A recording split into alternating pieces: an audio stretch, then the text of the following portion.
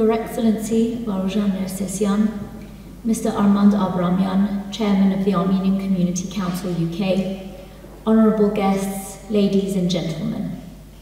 On behalf of the Armenian Community Council of UK, I would like to welcome you to the 107th commemoration of the Armenian Genocide, organised by the Executive Committee of the ACC.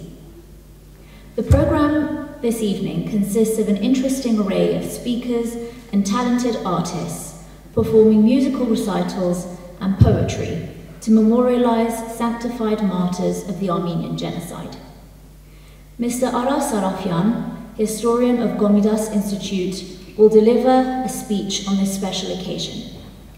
I would like to express our gratitude to members of Parliament and the all-party parliamentary group who will be joining us over the next few days at the memorial tree service and at the wreath-laying ceremony at the cenotaph.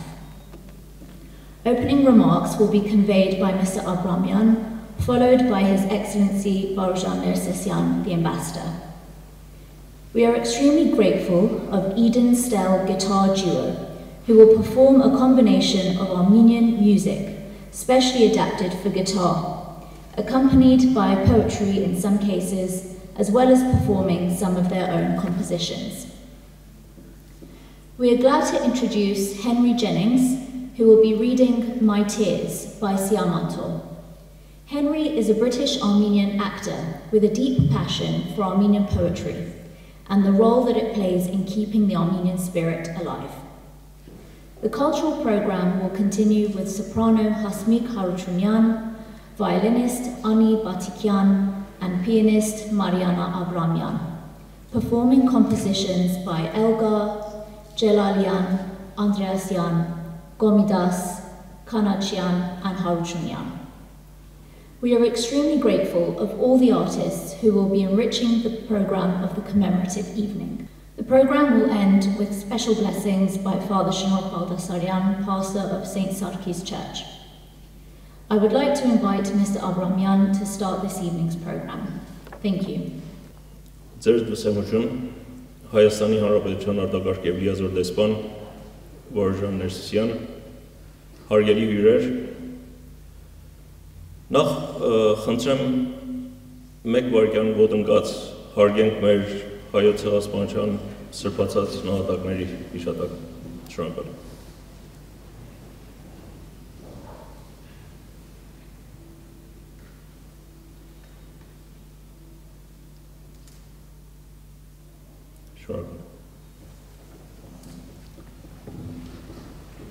Վերջապես, ավելի քան 2 տարի համաճարակի առի հետևանք արգելափակումներից հետո հնարավորություն ունենք կրկին հավաքվելու, հանդիպելու ու այս պարագային միատեղ հիշելու հայոց ցեղասպանության սրբահոգի նահատակներին։ Վերջին 2 կամ դեռևս 3 տարիների ընթացքին ականատես ենք եղել ու մասնակցել բավականին բարդ առողջապահական, հասարակական ու քաղաքական փորձանքների ու գործողությունների, որոնց հետևանքով կրկին անգամ ազգովին Հայաստան, Արցախ և Սփյուռք աշխարհի գտնվեցին շուրջ լուրջ խոչընդոտների առջև։ Հայոց ցեղասպանությունից ավելի քան 100 տարի անց կրկին անգամ ճաշակելով թշնամու դաժան վերաբերմունքը, որին հետևանքով Արցախյան պատերազմի ընթացքին զոհվեցին 5000-ից ավել հայորդիներ ու կրկին անգամ բազմաթիվ ընտանիքներ պարտավորված տեղահանվեցին փրկելու համար իրենց կյանքը, թշնամուն թողնելով իրենց տունը և ունեցվածքը։ Ներկա աշխարհաքաղաքական մթնոլորտին և ուժերի բևեռացման մրցույթի դրությունը ու նրան զուգընթաց Թուրքիայի պատահապաշտ և ծավալապաշտ արտաքին քաղաքականությունը փաստորեն լուրջ վտանգի առջև է դրել մեր ազգի և հայրենիքի սահմանների ապահովությունը։ Արցախյան գոյամարտի 44 օրվա ընթացքին Թուրքիան բացահայտորեն դիմեց բոլոր հնարավոր միջոցներին ապահովելու Արցախի վերագրավման նպատակը։ Իր այս նենգ ծրագրի իրագործման ընթացքին գրեթե ամբողջով լուր մնաց այսպես կոչված քաղաքակիրթ աշխարհը։ Սկսյալ Մինսկի խմբակցությունից մինչև Ռուսաստան, Միացյալ Նահանգներ, Ֆրանսիա ու հատկապես Միացյալ Թագավորությունները։ Անկախ մեր միասնականության և համադրված պայքարի ու քաղաքական կառուցողական աշխատանքների ոչ ոք օգնության հասավ Արցախի։ Մի պահ կարծես կրկնվեց 1915-15-ի ցեղասպանության փորձանքը ու միայն լսվեց քաղաքակիրթ աշխարհի աննպաստ հայտարարությունները։ Էրդողանը մինչև իսկ բարձրաձայն սպառնալիքներով Երևանի հասնելու տրամադրություն ցուցաբերեց։ Իսկ Պուտինը համբերեց մինչև վերջին պահը, երբ Էրդողանի և Ալիևի նպատակը արդեն գրեթե իրագործված էր։ Հիշյալ իրագործությունները 21-րդ դարի ընթացքին պատահական չի կարելի համարել։ ՄԱԿ-ի անդամ Թուրքիայի դերակատարությունը Միջերկրականում և Կովկասում անպայման համաձայնված է ՄԱԿ-ին անդամ հիմնական ուժերի միջոցով։ Այժմ անդրադառնալով Ուկրաինում տեղի ունեցող իրադարձություններին և Ռուսաստանի հատուկ քայլերին ու միևնույն ժամանակ Արևմուտքի դիրքորոշումը երկու հատկացում կարելի է եզրակացնել։ Առաջինը այն իրողությունը, որ նման պարագաների ընթացքին մարդկային զոհերի ու տառապանքի գինը միշտ բարձր է լինում։ Իսկ երկրորդ այն իրողությունը, որ անկախ Արևմուտքին Պուտինի նկատմամբ քննադատությունների ու բացթողումներին նրանք հակազդեցության զինյալ միջոցի չդիմեցին։ Մի տարբերակով այն է Ռուսաստանի վարչակարգի դեմ ուղղված շատ հստակ քարոզարշավ և սահմանափակումներ։ Արցախյան պատերազմի ընթացքին իսկ դեմ բազմաթիվ դիմումների արտգործ նախարարություններին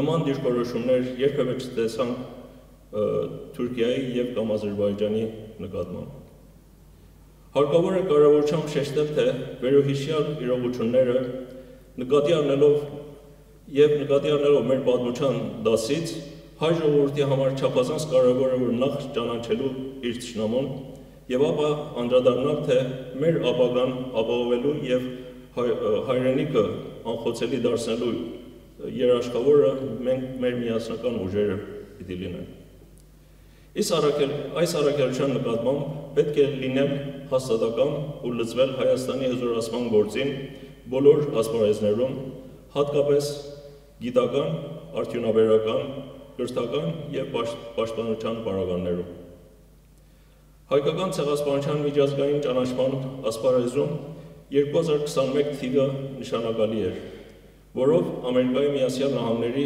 Բայդենի վարչակարգը պաշտոնապես և առանց վերապահության ճանաչեց ու հայտարարեց 1915-ից 1917 թվականների հայոց բնաջնջման արշավանքը որպես ցեղասպանություն։ Նախ կարևոր է երախտապարտության նշել, որ նման հաջողության իրականացումը արդյունք է երկու տարիների համադրված և իրագործված աշխատանքների, հայ դատի հանձնախմբերի և քաղաքական հարաբերությունների միջոցով։ Վերոհիշյալը նաև հաստատում է, որ մեր իրավունքների ձեռքբերման, ցեղասպանության ճանաչման և համապատասխան հատուցման վճռականությունը հարկ է շարունակել մինչև հաղթանակ։ Թուրքիան պարտավոր պիտի լինի ընդունելու և ճանաչելու ցեղասպանության իրականությունը, որին առի հետևանք համապատասխան հատուցումների լուծման գործընթացը կշարունակվի։ Ցեղասպանության ճանաչումը Թուրքիայի միջոցով նաև ապահովագիր է լինելու Հայաստանի սահմանների և հայ ազգի ապահովության հարցում։ Ավարտից խոսքի Համայնքային խորհրդի անունից շնորհակալություն հայտնելով այս երեկոյան հայտարարին մասնակցող յուրաքանչյուր անձին, կազմակերպող հանձնախմբին և գործադիր վարչության, հույսով եմ, որ գոհանակությամբ ունկնդրեք մեր այս հայտարարին։ Շնորհակալ եմ ձեզանից։ Այժմ խնդրեմ պարոն դեսպանից իր խոսքը փոխանցի։ Շնորհակալ։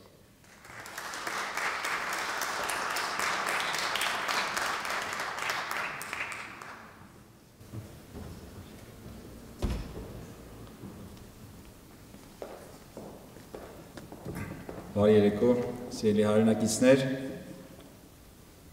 Միացյալ Թագավորության համայնքային խորհրդի մեծարգո նախագահ պարոն Աբրահամյան, հարգարժան տեր շնորհք, սիրելի հայրենակիցներ, այսօր մենք հավաքվել ենք Սուրբ Եղիշե եկեղեցու կամարների ներքո սկսելու Հայոց ցեղասպանության 107-րդ տարելիցին նվիրված միջոցառումների շարքը եւ այդ կապակցությամբ ես կցանկանայի իմ շնորհակալությունները հայտնել համայնքային խորհրդին նախապատրաստական աշխատանքները բոլոր նրանց պարոն Աբրահամյանի գլխավորությամբ, ովքեր ներգրաված են եղել այս տարվա միջոցառումների նախապատրաստական աշխատանքներին եւ պատշաճ մակարդակով պատրաստել ենք միասնաբար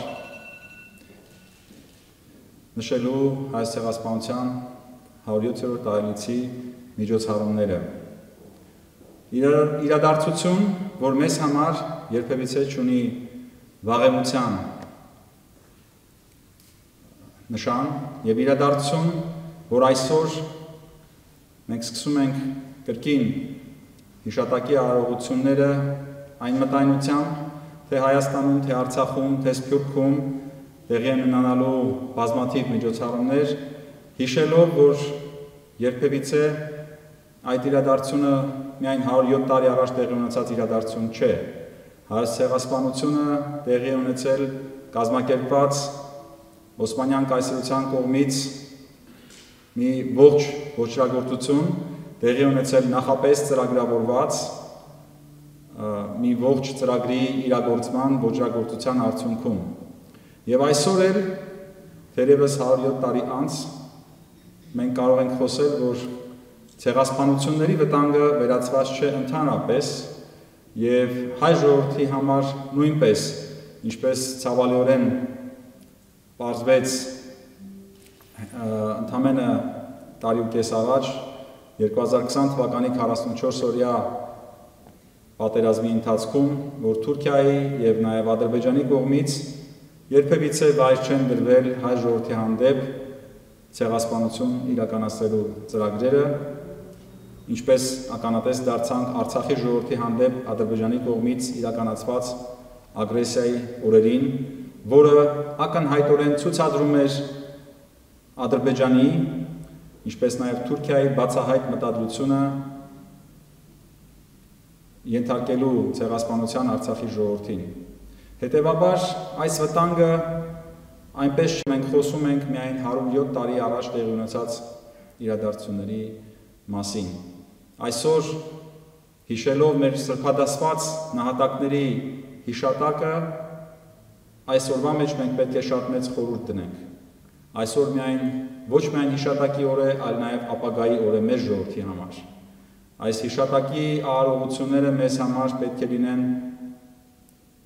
լուրջ խոկման, անդրադարձման եւ դասեր քաղելու օրեր, այլ ոչ միայն իհարկե մենք պետք է հիշատակենք եւ այցելենք թե Ծիծեռնակաբեր, թե աշխարհի տարբեր վայրերում գտնվող հայոց ցեղասպանության հուշահամալիրներ, սակայն միևնույն ժամանակ պետք է դառնա մեր համար լուրջ խոկման եւ ինքնաանդրադարձման առիթ, հասկանալու համար այսօրվա մարտահրավերները մեր պետության համար, Արցախի համար եւ մեր ժողովրդի ապագայի համար։ Եվ իհարկե այդ դասերի հիման վրա մեր պետականության այսօրվա հզորացման ուղղված քայլերի հրամայականն է այսօրվա խորհուրդը։ Կարողանալ համատեղել Հայաստանի, Արցախի եւ Սփյուռքի ողջ ներուժը հայոց պետականության հզորացման եւ ամրապնդման համար։ Սա է իմ կարծիքով այսօրվա մեր գլխավոր առաջադրանքը, մեր գլխավոր դասը 107 տարի առաջ մեր ժողովրդի կյանքում տեղի ունեցած ողբերգությունից եւ ես կարծում եմ մենք այդ խորհուրդը իրականացնելու ենք։ Հայոց ցեղասպանության զոհերի հիշատակի պահպանման ըստիս լավագույն ձևը դա հայոց պետականության հզորացումն է, դա հայկական բանակի հզորացումն է, դա խաղաղության հաստատումն է մեր տարածաշրջանում հիմնված արդարացի եւ արժանապատիվ խաղաղության տեսլականի վրա։ Սրա շուրջ է, որ այսօր մենք աշխատանքներ ենք իրականացնում։ Միևնույն ժամանակ հայոց ցեղասպանության ճանաչումը պետք է շարունակի մնալ մեր համար առաջնահերթություն, ինչպես պարոն Աբրամյանը նշեց, նախորդ տարի Միացյալ Նահանգները պատմական նշանակության քայլ կատարեցին նախագահ Բայդենի մակարդակով, իսկ մինչ այդ Միացյալ Նահանգների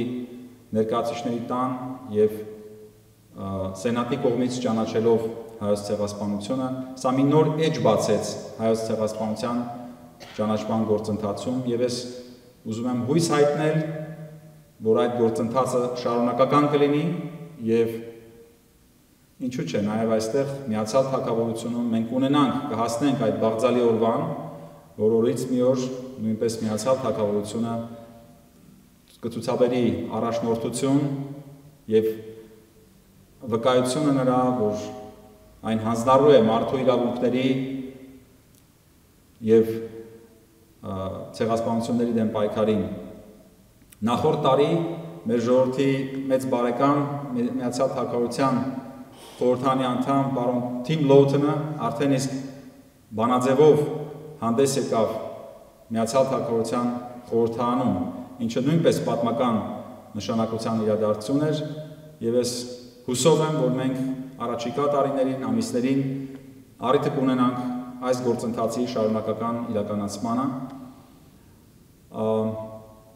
Միացյալ Թագավորությունը եւ ընդհանրապես Բրիտանիայի պատմության մեջ բազմաթիվ են եղել հայ ժողովրդի բարեկամները, սկսած դեռևս վարչապետ Գլադստոնի ժամանակից, վարչապետ Լոյդ Ջորջի ժամանակներից, որոնք հայոց ցեղասպանության կապակցությամբ, ինչպես նաեւ Լորդերի պալատի անդամ Լորդ Ջեյմս Բրայսի կողմից բազմաթիվ են եղել ապացույցները, որ Բրիտանիան ժամանակին լրջորեն անդրադարձել է այս հարցին, ինչպես նաև հայտնի է, որ առաջին աշխարհամարտից հետո Մեծ Բրիտանիայի, Ֆրանսիայի եւ Ռուսաստանի կառավարությունները հանդես են եկել հայտարարությամբ, որում առաջին անգամ ձևակերպվել է մարդկության դեմ հանցագործության եզրույթը։ Այս պատմական փաստերը մեզ հույս են տալիս նաև մտածելու, որ մենք նաև Բրիտանիայի ժողովուրդը եւ կառավարությունը կգան այն եզրահանգմանը, որ անխուսափելի է, որ հայոց ցեղասպանության ճանաչումը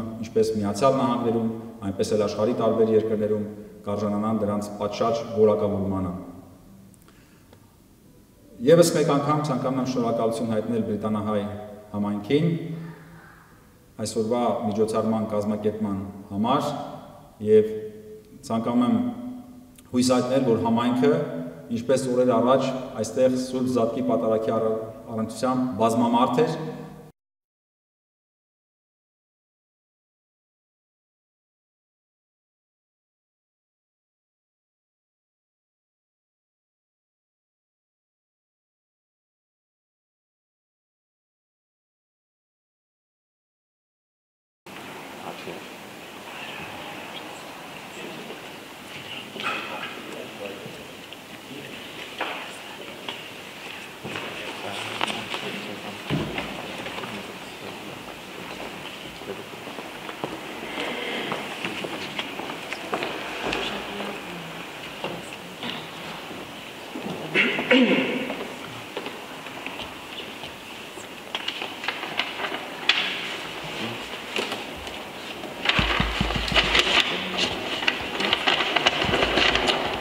I would like to start by thanking the Armenian Community Council for organizing today's event and the wonderful artists that we have that reflect the vibrancy of Armenians as survivors and not just victims of genocide. My talk is more academic. My name is Aras Sarafian. I am a historian by training, an archival historian I've been working in American, British, Armenian in Armenia, and of course Turkish archives. So I have a very specific type of experience of dealing with the Armenian genocide issue. And I'm also active in Turkey. So I've been active in Turkey for the last 40 years. I go there very often. I deal with the genocide issue with Turkish historians, even deniers, as well as civil society activists who've come to play a greater and greater part when addressing the Armenian genocide. clearly we can say that the Armenian Genocide is rather than was, is one of the defining moments in 20th century history. And it was the first genocide, I would say, of the modern era. Why do we use the word first of modern genocide, the first genocide of modern era? It's because of the manner in which Armenians were systematically annihilated in Ottoman Turkey. And this is where Turkish archives come into play. Because starting in the 1990s, the Turkish state began to release Ottoman records, archival records, doctored, nevertheless, highly informative regarding the organization of the Armenian Genocide. What comes across is that, like the Holocaust, so the Armenian is a typology, the Holocaust comes afterwards. It's a typology of an ideologically driven state that uses genocide to pursue its image of what kind of state they would like to create. It's a bureaucratic state, a state that has absolute control over its people, by name, by region, and it's a state that controls what came to be the genocide process through the use of telegrams. So, working on Ottoman records, we can see that we know what happened to the loss of people. We can see how far the Ottoman authorities, and specifically Talat Pasha, had near real-time control of the genocidal process. We don't need to argue about did he know, didn't know. We can see on a daily basis how Talat Pasha not only ordered the deportation of Armenian communities, region by region, as if he had a huge map in front of him and he's sending out instructions about arresting individuals. And as the genocidal process takes place, Talat Pasha kept tabs on how it was developing. For example, there are records that say that ordered the deportation of Armenians, 30,000, 40,000 people from Erzurum. Next, we know there are questions from Talat Pasha, the telegraphic system. How many of the Erzurum caravan have arrived in Kharpert, Mamur Abdulaziz? How many of them are women? How many of them are children? How many of them are men? They sound pretty innocuous when you read those communications. The answers are not always there. And Turkish archivists present those records to argue that, look, the state deported people, the state took care of them. They were even asking about their well-being. In fact, the Turkish records that have been released show exact opposite. It shows control of Talat Pasha. It shows how much control he had over it. It tells us the dates on which people and communities were deported. It doesn't tell us what happened to them. There are no Ottoman deportation records, with a small exception, to speak of. When Ottoman state authority, the Turkish deniers, and we'll come back to later, say Armenians were deported in 1915, there were no massacres, there are no corresponding records to explain what happened to those people who were sent, for example, to Deir Zor. They will say 400,000 Armenians were sent there. There are no 400,000 settlement records.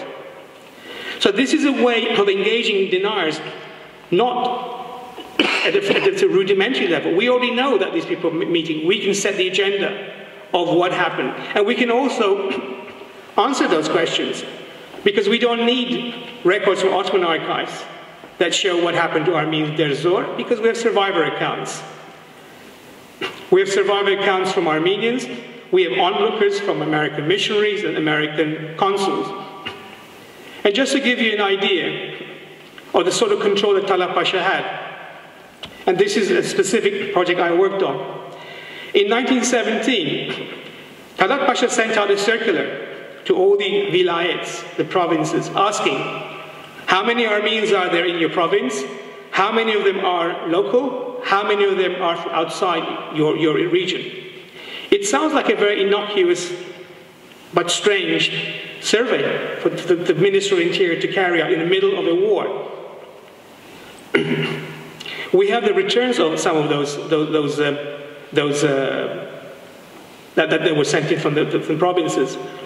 This information was later subsequently used to compile a report which I call the Report on the Armenian Genocide, because in 1917 Talat Pasha also ordered for the compilation of those records, where he created a column after column where you could see the population of, for example, Armenians in Sivas, who were still in Sivas as locals, and Armenians from Sivas in all the other provinces. And when you tally all these numbers up, you can see what the purpose of the survey was. He wanted to know how many Armenians no longer were in the Ottoman Empire. They could not be accounted for. And if you look at those, of the survey results, this is a private report handwritten for Talat Pasha that ended up in his private possession, and of course it was made public when he was assassinated to his wife, and then that was given to a journalist who published it. We have facsimiles. According to Talat Pasha's record, the Armenian population of the Ottoman Empire in 1914, official figures was 1.61 to 1.65 million. The Armenian Patriarchate record was a bit higher than that, about 1.85. And according to Talat Pasha, of those Armenians, 1.2 million couldn't be accounted for. So according to Ottoman records of their own surveys, between 1914 and when the first survey was done, 1917, already the vast majority of Armenians were no longer in the Ottoman Empire. And if you look on a regional basis, the death rates in the eastern provinces in Armenia proper were close to 100%. So if you were Kharpertsi or from Diyarbakir, the chances are that you didn't survive, 98%, 95%. And this tallies with our information from other sources. The American consul in Aleppo was saying 90% of Armenians who are deported are not even getting to Aleppo, let alone all the way to Deir Zor. The death rates in Western Turkey, some of them were phenomenally high. In areas of Izmit, Bursa, on the doorstep of Constantinople, 80 to 90% of Armenians were wiped off.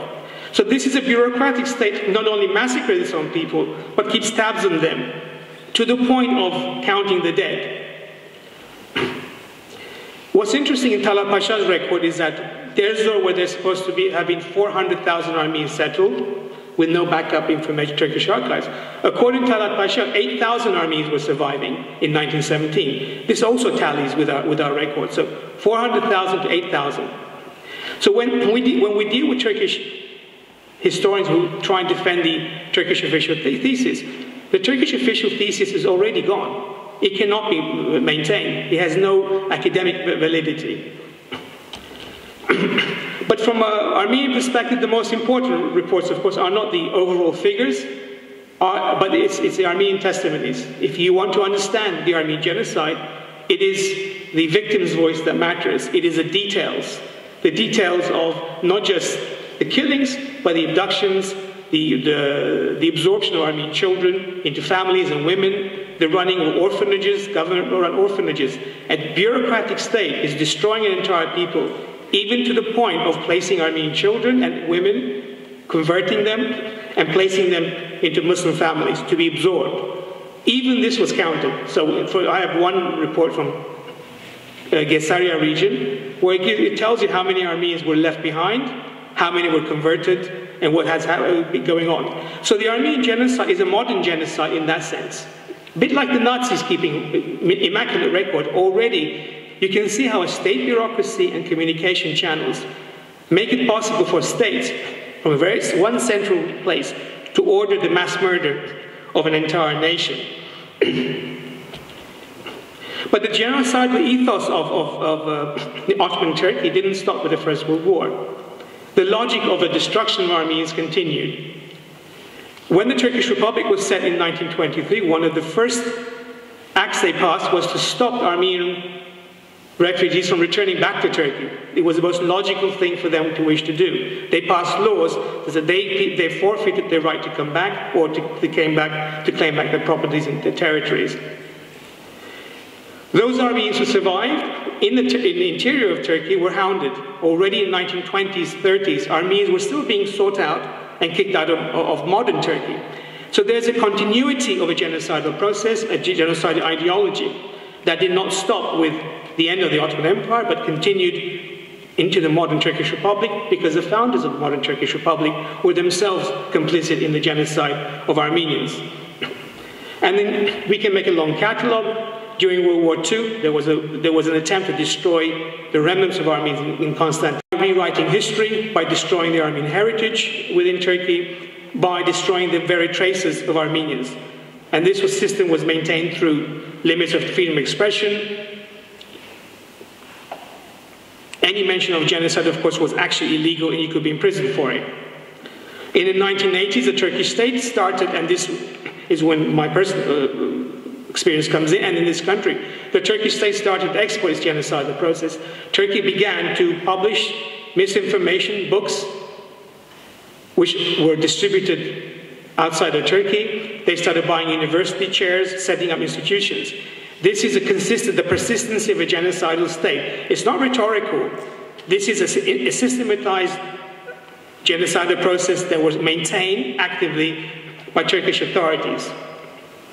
And this misinformation campaign, of course, I mentioned earlier, included academia.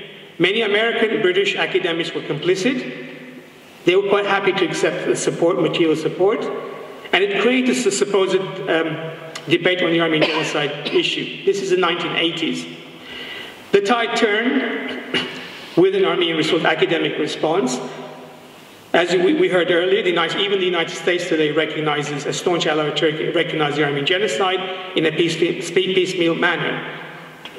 What is interesting is that by 2003, many important changes took place in Turkey that we need to be wary of and we need to appraise related to Turkish-Armenian issue. Tayyip Erdogan, the AKP, when they came to power in 2003, things started to change within Turkey itself. It was no longer illegal to talk about the Armenian genocide. Turkish intellectuals started raising this issue. They had started before. Hrant Dink is, of course, very well known. The Turkish state started to reach out to Armenians. The Akhdamar Church renovation, Ani. Under Erdogan, they reversed laws where tens of millions of dollars worth of Armenian property had been confiscated. They were also given back to Armenians at restitution. The Turkish state, Erdogan himself, started talking about terrible massacres to Armenians, inhuman treatment, condolences on April 24th. It doesn't mean he recognized the Armenian genocide, but that's the closest that he will get to recognition without losing his head.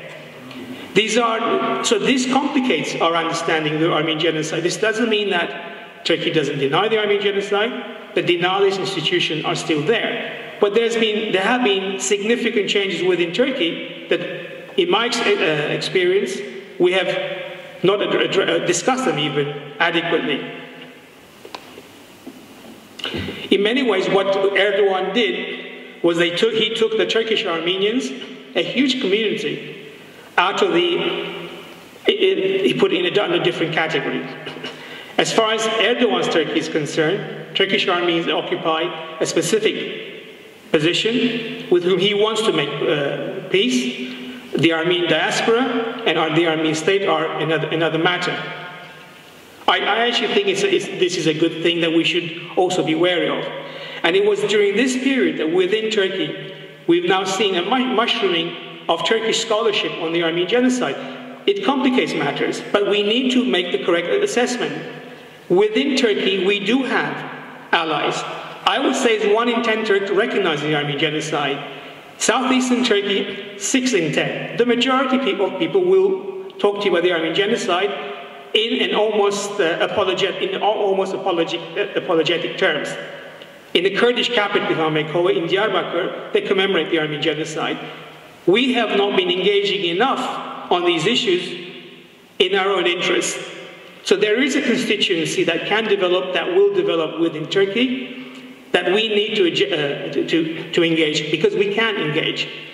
The arguments that we have sustaining the Armenian genocide debate and the denial that's been going on is one that concerns modern-day Turks and modern-day Kurds as well. In many ways, the solution, and I beg to disagree with the ambassadors of the Armenian state, in many ways the solution to the Armenian genocide question, if I may use that word, is within Turkey, is working with Turkish civil society organizations, in some ways making it electorally possible within Turkey to talk and even take positive step, even more positive step towards Armenians. There's no question about it. There is an entrenched anti-Armenian huge bloc. There are still institutions, that are long-standing institutions, like the Turkish Historical Society, like various front organizations, well-funded, that deal with this issue. But Turkey itself is in many ways in turmoil. This may not sit well for those who want to change territorial boundaries and so on between Armenia and Turkey, but it is a practical change that we should consider in any assessment of where we stand vis-à-vis Turkey and the Armenian genocide issue. So we are at an impasse. Does that mean that we should be lost, that we don't do anything? The answer is no. We should insist on our critical understanding of 1915. There's a lot more work that we can do. And Great Britain, I believe, can be swayed to recognize the Armenian genocide. We haven't done enough. But generally speaking, the environment is positive. It's not negative towards us. We have allowed it to be, the Foreign Office to play with us. But the Foreign Office is not Great Britain. We have a free press. We have other opportunities of working.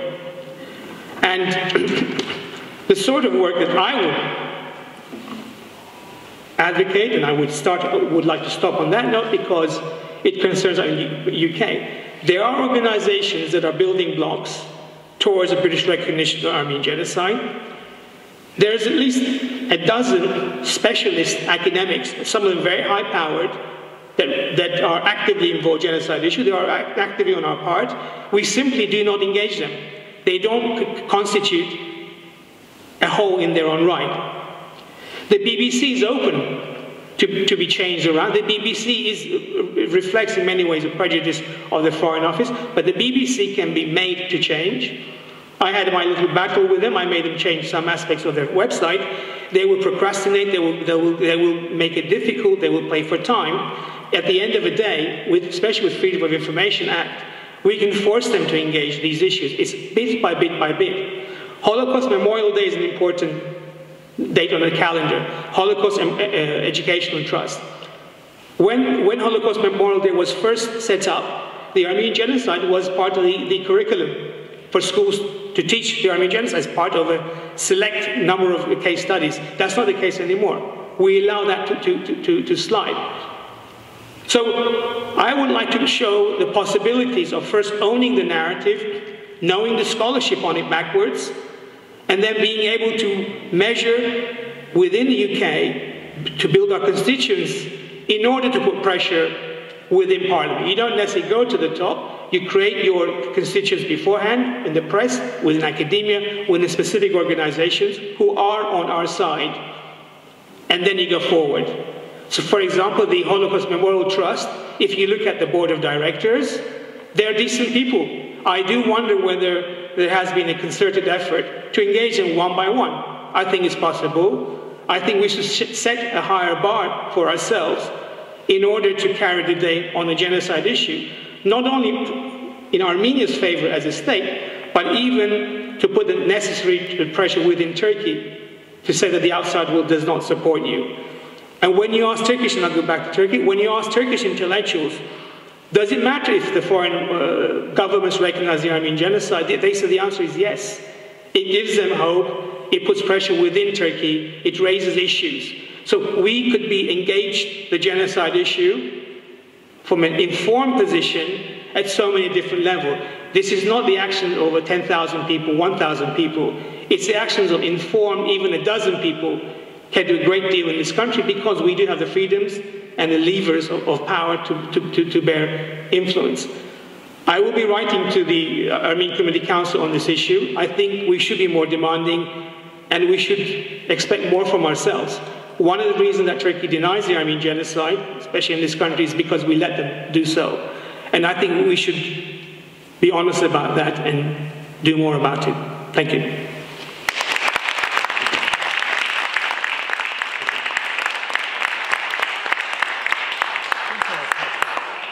Սիրելի հյուրեր եւ եղբայրներ Քրիստոս, Մեծահարկ պարոն դեսպան, մեծահարկ պարոն ատենապետ համայնքային խորհրդի սիրելի ներկաներ,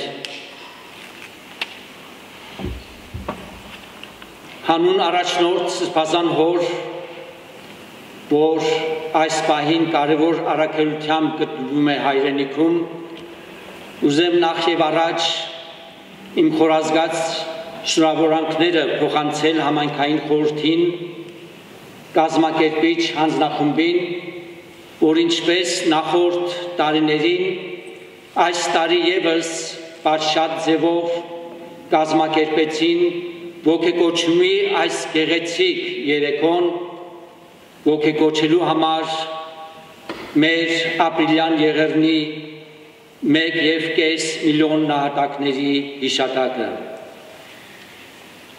Սիրելիներ, այս առիթով նաև պետք է շնորհավորանքի խոսքեր հղել մեր երաժիշտներին, արտիստներին, իրենք փախան ներս, բայց իրապես գեղեցիկ եւ այս պատշաճ ծրագիրը, որ բոլորս ըմբողջնեցինք, արտականենք նաև իրենց տաղանդին, Մարիաննային, Հասմիկ Հարությունյանին, Անի Բադիկյանին, ինչպես նաև Քրիստոֆոր եւ Մարկ, մեր գիտարահարներին եւ Էմիլի կարծեմ, որ այդքան գեղեցիկ ձևով կարդաց Չարենցի բանաստեղծությունները, գեղեցիկ առոգանությամբ թե հայերեն եւ թե անգլերեն լեզուներով եւ խոստանամ ուզեմ խոստովանել, որ Չարենցի այդ գործերը երբեք ծանոթ չէին, ինձ համար նորություն էին։ Սիրելիներ, տակավին մի քանի օր առաջ հայ եկեղեցին Կիրակի օրը տոնախմբեց մեր քրիստոնեական եկեղեցվո մեծագույն տոնը Սուրբ Հարության տոնը։ Սուրբ Հարության խորհուրդը, սիրելիներ,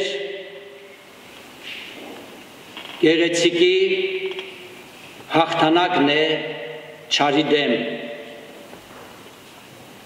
Բարու եւ գեղեցիկի հաղթանակը չարու դեմ, լույսի հաղթանակը խավարի դեմ եւ ի վերջո կյանքի հաղթանակը մահվան դեմ։